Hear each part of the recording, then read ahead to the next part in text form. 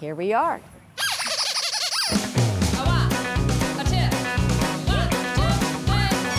Our furry little friends. They're just so cute, so sweet. We love them. And he's on the grooming table. He is the perfect dog. Aren't they cute? He's a licker. They're so pretty. You love them. Mini Cat Town is on track to save 300 kittens. Close up. They are together all the time. This dog is everything to us. Cuddly. I love how soft they feel. And did we mention cute? Good boy. This is Pet Project. We can have a good time here. I don't want to just teach them how to swim. I want them to enjoy the water. It's all about positive. Putting the toys in there, making it fun, letting mom and dad get in there. We have Noelle. She's about 15. She doesn't have any eyes. And she has a torn ACL that was not able to be repaired. This is the only thing she can do, is swim. And once the dog realizes it's all about them, it's like, okay, this is cool. We can have a good time here. I got a chicken. And they really start to like rummies after that. My name is Lisa Goebel. We're at Rummy's Beach Club in Spring, Texas. So it's a private dog park. And inside that private dog park is a private dog pool.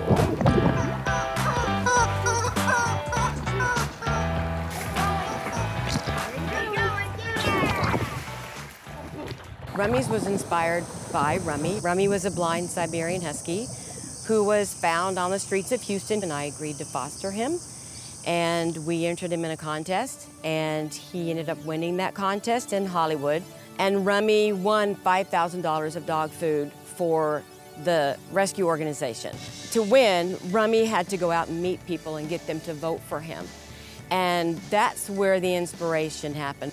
Watching people meet Rummy and start following Rummy and getting down on the floor and just laying with him and letting him kiss him. And he inspired so many people in so many ways, and I wanted to take that bond and those emotions and do something with it. And so I bought this place. I learned more about swimming with dogs, and here we are. When you come to Rummy's, the entire facility is yours. Because it's private, that attracts a lot of people that have dogs with issues. My adult wolfhound fell into 2 different pools at friends' houses in the backyard, and it startled him, so he panicked and actually started to drown. Because he's 150 pounds, that was just dangerous for both of us, for me to try to rescue him. So I started him on swimming lessons here so that hopefully he can start saving himself. Good boy. We brought Yogi Bear. He's 12. He's had juvenile cataracts his whole life. He only sees shadows. We have Noelle. She's about 15. She doesn't have any eyes. And she has a torn ACL that was not able to be repaired. This is the only thing she can do, is swim. And then we have our 3-legged Minnie, and the benefits for her have been amazing. So when you come here and you watch your dogs run around and you haven't ever been able to see your dog do that, I've had people just start crying because they're watching their dog be a dog, and it's like, oh my God, I've never seen my dog do that. Today I brought Coco and Sadie. We've been coming 6 years. My girls love it. I brought Sadie because she's overweight, and it's hard for her to do any exercise out in the summer because it's too hot. So the perfect thing is to be in the cool water. And Coco, she's not very social with other people or dogs. So this is private, so she can come and do her thing and not be worried about other people or dogs. Because some of the dogs that come here have issues, it doesn't happen in 5 minutes. It doesn't happen in 5 minutes for normal dogs. But with scared dogs or handicapped dogs or dogs that are older, there's all kinds of things we can do within the water, but getting them used to just enjoying water is the secret.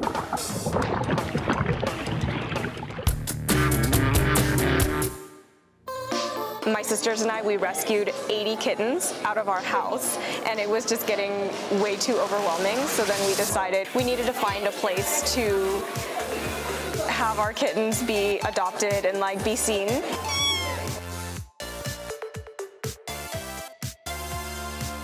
My name is Twa Bui, and I am one of the co-founders of Mini Cat Town.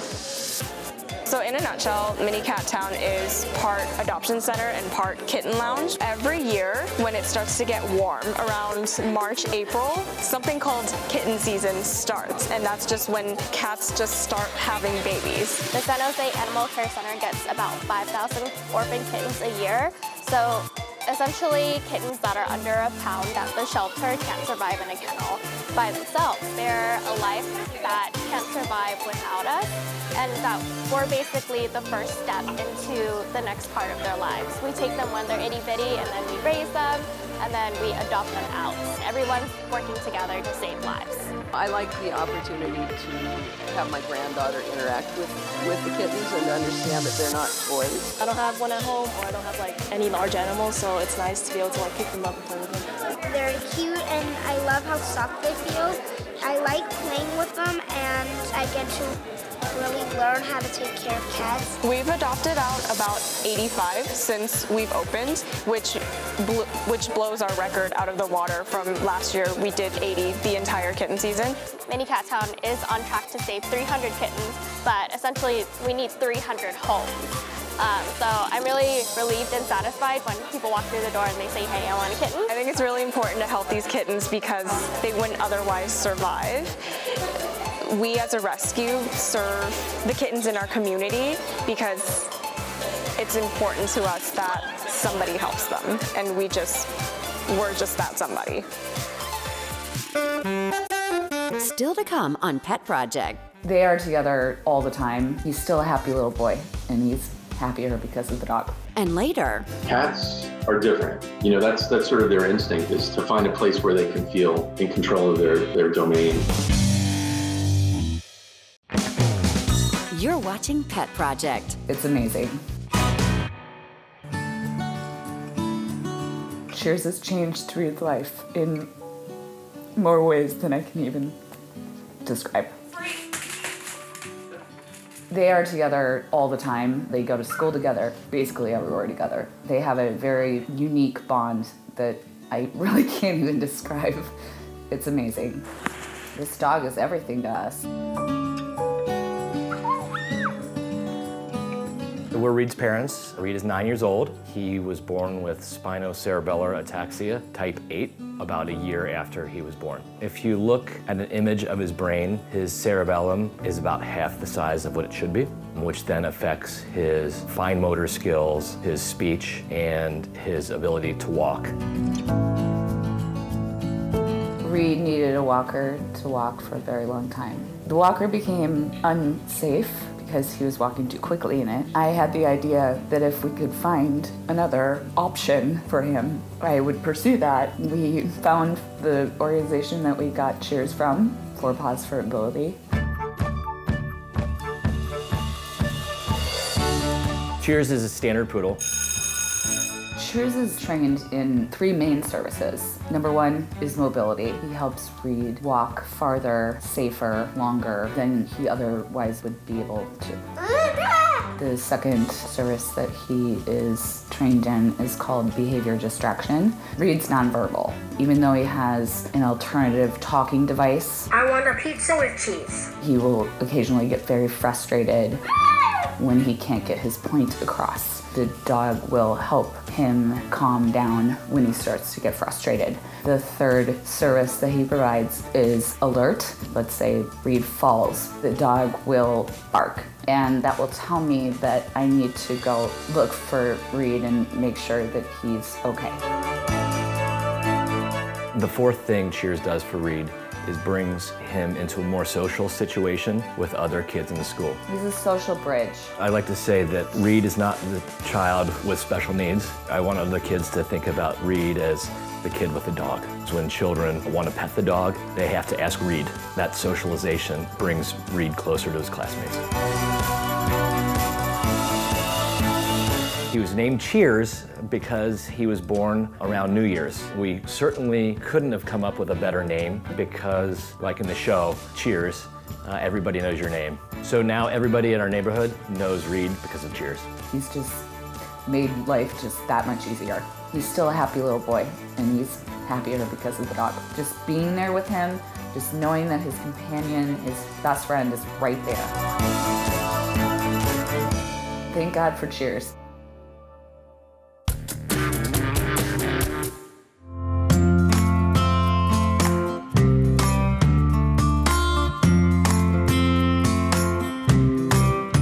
We care for little tiny kittens, anywhere from days old to weeks old.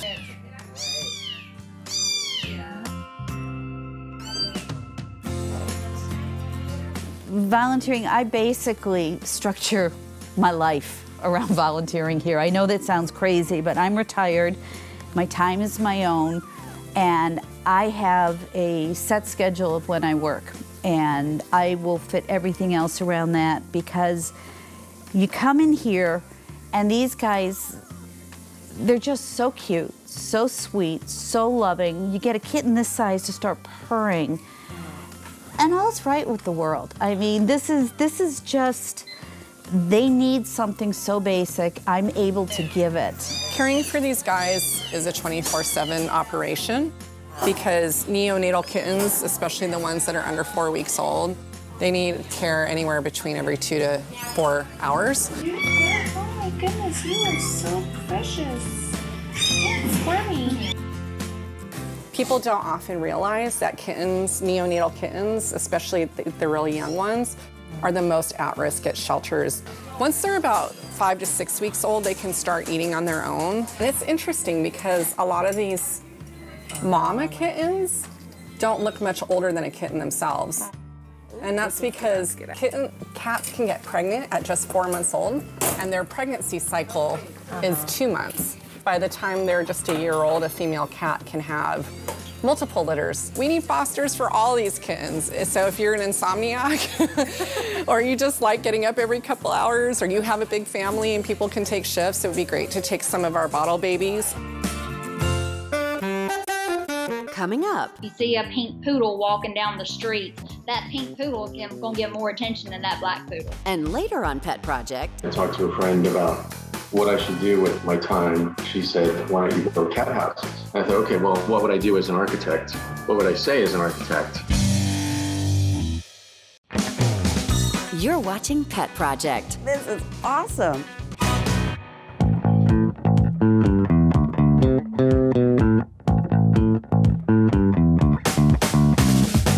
I'm Rebecca Stern. I'm a documentary filmmaker. I directed Well Groomed, and this is Adrienne Pope, one of the dog groomers in the movie. Hi, my name is Adrienne Pope. I'm from Conway, South Carolina, and this is my dog Gucci. He's a toy poodle. He has a little bit of color on him right now. He has a black on his head, and I have red on his paws.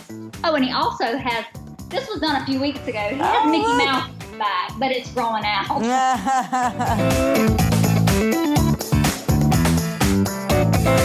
How long have you been doing dog grooming, Adrienne? I have been a dog groomer since 1992.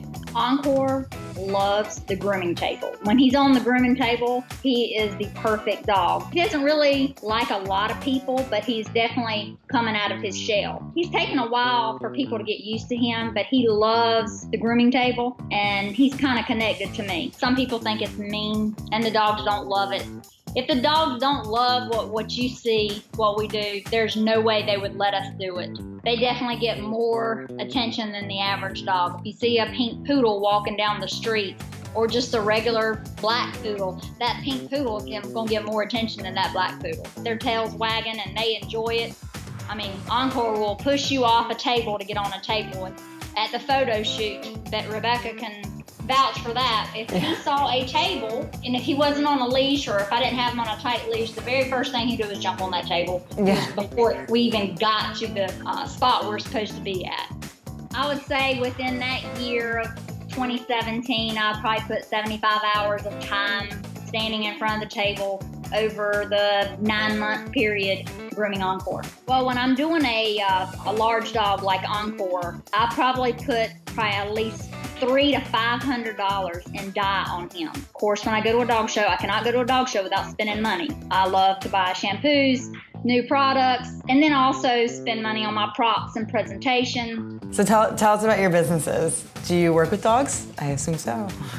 I actually have a mobile grooming business. I started in 1994. I've been mobile since then. So I'm going on 25 years this July. And then in 2004, we opened a boarding kennel at our house. So I, work with dogs, I would say 7 days a week. I'm pretty much never without a dog except when we go to a restaurant to go to dinner. I love to do my creative grooming and go to the dog shows to do creative. Go to wellgroomedfilm.com and see a screening near you. If the film festival is coming to a town near you, you need to go watch it. Well Groomed. It's well worth it.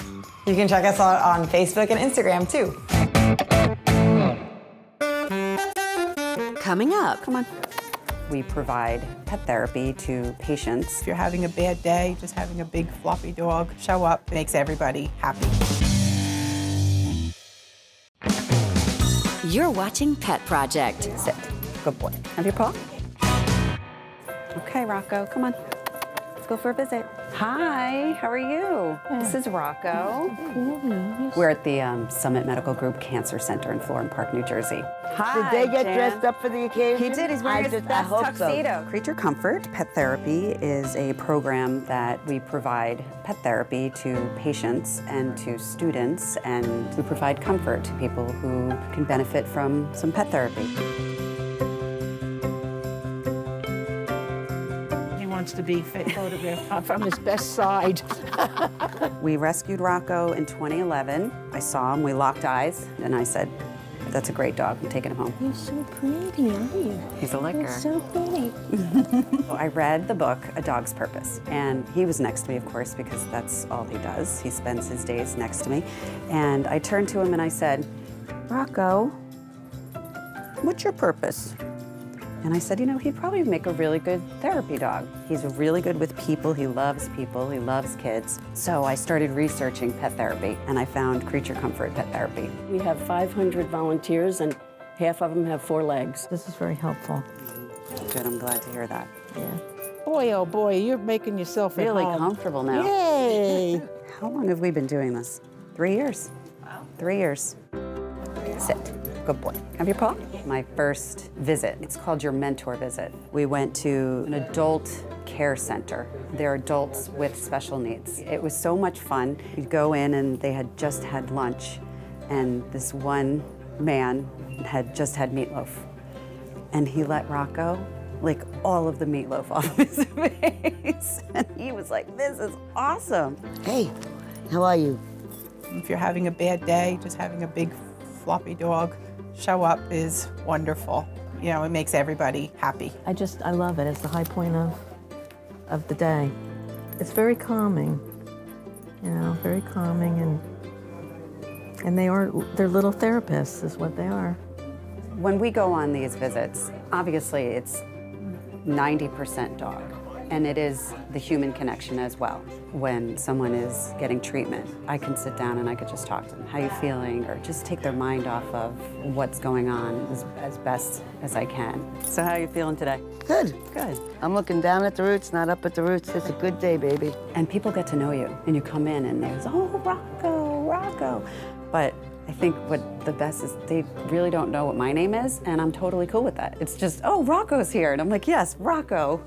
Rocco's here. Do you want a visit from Rocco? Okay. So he's your dog. This is my puppy. The community, the fact that there are so many people who give up their time for no reason other than to pay it forward or give back or enrich the lives of other people, to me, it's applaudable behavior. I think just going and sitting with people or being with kids and seeing that I can bring them some kind of comfort and joy, it just makes me feel good. I get comfort and joy out of it. Did he lick it?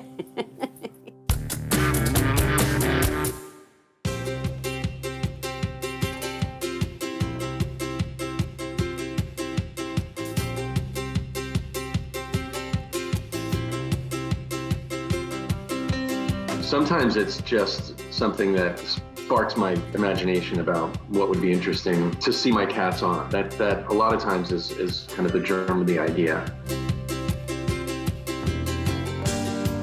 I was more of an artist when I was in high school and junior high and didn't really know anything about architecture.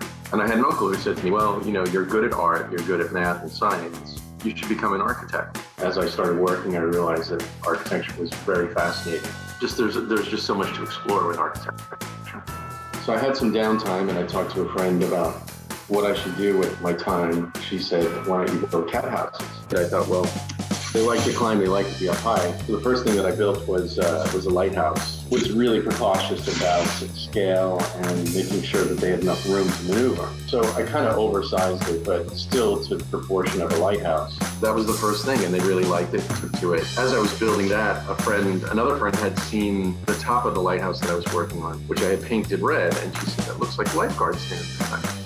That's a great idea. The next thing I did was a lifeguard stand. So these ideas just sort of came one after the other in rapid succession. Sometimes it's just something that sparks my imagination about what would be interesting to see my cats on. That a lot of times is kind of the germ of the idea. For me personally, aesthetically, I like to see the cats kind of stand out against the background that they're on. So a lot of times it'll be something sparked by an idea of the context or color of material, like if I'm using carpet. People really love the throne. The throne is one of the ones that we get requested a lot. In fact, 2 years ago, we shipped a throne and 4 music cat towers and a Ferris wheel to clients in Japan. But there are also a lot of times when a client will come to me, like we did a project for a client in California who has an amazing house. This house is completely outfitted for it. It's got 24 cats. He had one room that had an aquarium, had a fish tank that they had just purchased with some exotic fish. And it was in a room right with a window. I said, well, Peter, why don't we pretend the fish tank is spilled into the room and we'll build a coral reef. This way the cats can sort of like look out the window. We can make a lot of interesting things with hand-carved fish, with the sea turtle. We built a boat that's mounted to the skylight. So the cats can jump from the reef up to the boat and look out the skylight. Again, it really depends on the client, what they're up for, and the space that they have, the theme that they may have in their home. And that tends to be a spring point for our design.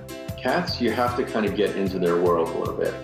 And I think what's different about cat people is that there's a willingness to go into their world. Cats are different. That's sort of their instinct, is to find a place where they can feel in control of their domain. So, distracted by my cat, actually. You're watching Pet Project. Follow Localish on social media.